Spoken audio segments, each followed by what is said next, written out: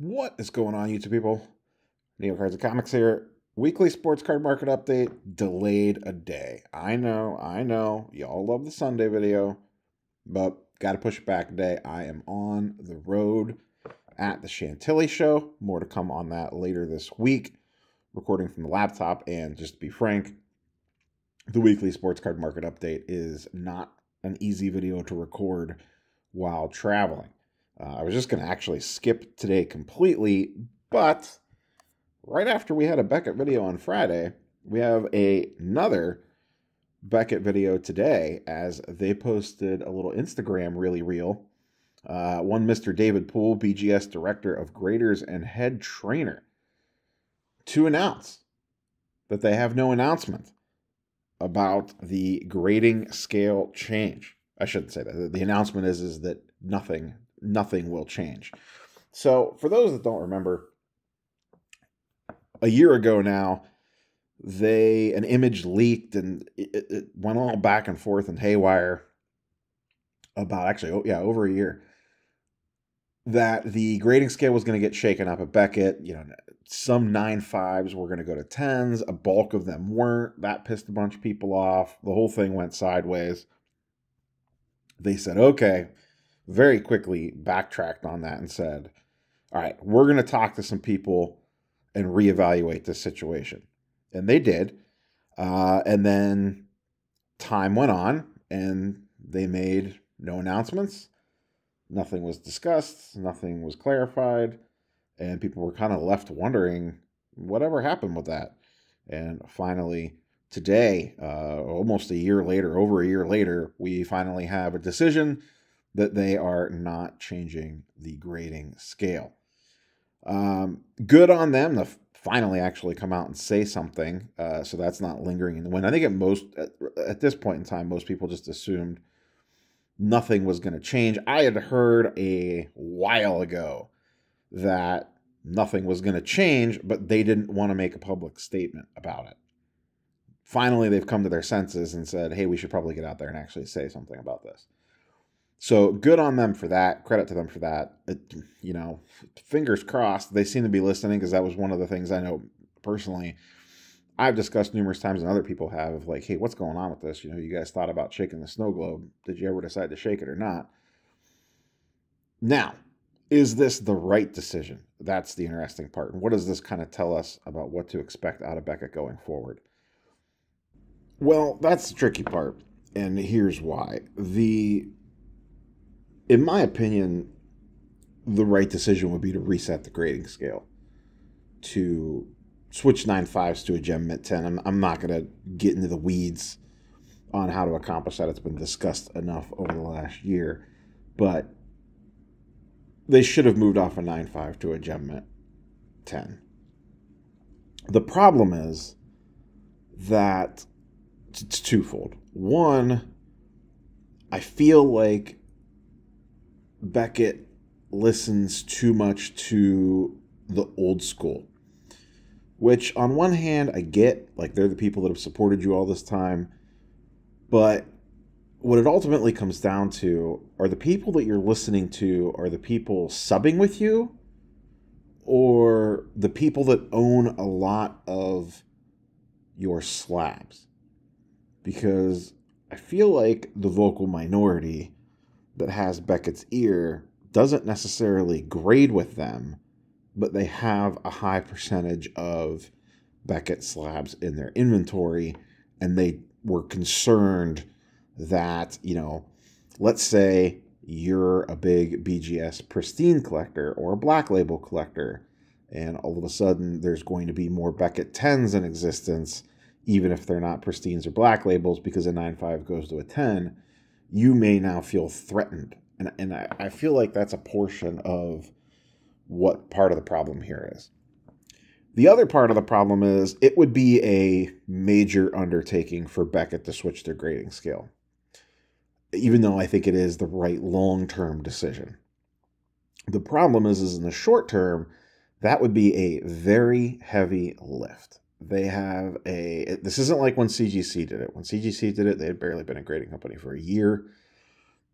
They didn't have decades worth of pop report, of stuff graded, of things on the pop report, of cards out there.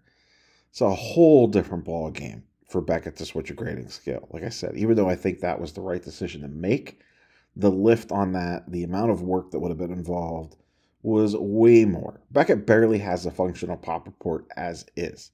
Could you imagine if they switched the grading scale all of a sudden and they had to account for that somehow? But we got to this point because of their lack of inaction over the last 3 to 4 years. That's what ultimately is the problem.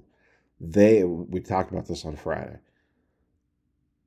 They are trying to play catch up because whatever it was, the old management team, the old guard, the people they replaced, the people that replaced the people they replaced, felt like they didn't need to do anything, didn't say anything, just kind of had cards come in the door and had cards go out the other door and collected the grading fee in the process, and just was basically a rudderless ship for a long time there, where if there was a rudder, they weren't doing anything publicly.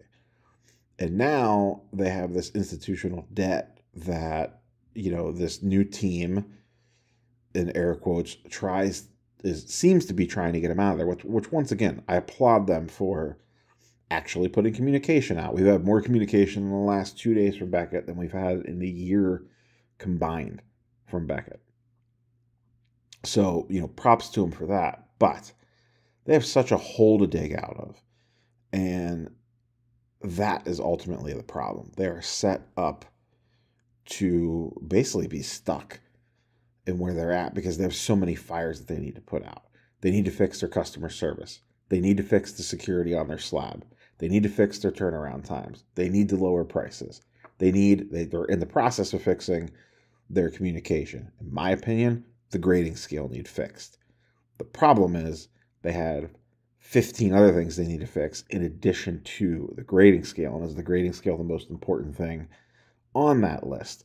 It's the most public-facing thing, but the infrastructure is bad, if that makes sense. So I can see both sides of this. I understand why they probably didn't end up going this route, though I do feel like in the long run, this is ultimately going to cost them. It's been costing them, along with all those other items that we discussed. People want a 10. It's as simple as that. I've said this in the past. The amount of times that I've had to explain how Beckett's grading scale works in comment sections and in videos would astound some of you that actually get it. The amount of times I've had to explain that a BGS 9.5 is the same thing as a PSA 10 is the same thing as an SGC 10. And they are a prisoner to the subgrades to a degree. That's part of what hamstrung them in changing the grading. So now they let themselves be hamstrung with, once again, I feel like the feedback that they're getting is people that are vested in their own self-interests and not in the actual improvement of Beckett as a company moving forward into the future. That's the vibe that I got personally.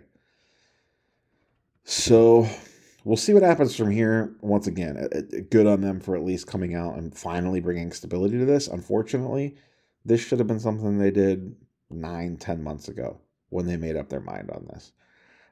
They could spin it however they want, that they've been, seriously considering this whole entire time. It doesn't take you a year to figure this out. Now, they did have, Kevin Isaacson came in shortly after that grading scale debacle came down, but it still doesn't take months and months and months after the fact to do that. And that was under his watch when, it was under Canal's for when it went haywire initially, but it finished under Kevin's, and he's been there for a while now. That was probably 8-9 months ago since he's taken over. We could have had communication on this way sooner than this. So I guess it is what it is at this point in time. Beckett's just going to be Beckett, for lack of a better term or statement. They're going to just keep doing their thing. They're going to keep grading their, probably 50 to 70,000 cards. They're still going to have a niche in TCG. They're still going to have a niche in RPAs, in 90s stuff. Beckett still gets a lot of high-end cards submitted to it. They have a very loyal following, but that following is going to continue to age.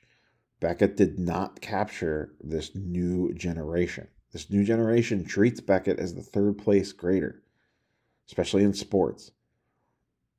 The new generation loves PSA, and a portion of them have an affinity for SGC, and then, spread it out from there.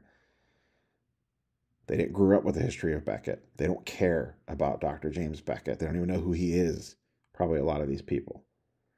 That's a big problem, and that's a problem that they did not address with this change. So we'll see what happens. We will catch you guys later this week. I'm going to wrap it up there. Weekly sports card market update on Monday. Some sort of Chantilly video on Tuesday. And then probably like a wrap-up / state of things. Like I said, I have a lot of thoughts. My head's really spinning coming out of this Chantilly show on a multitude of different topics. So that's probably going to dominate most of the week this week, outside of anything crazy that happens and pops up in the wonderful world of cards, comics, and whatever. So have a good rest of your weekend. Catch you boys and girls on the next one. Peace.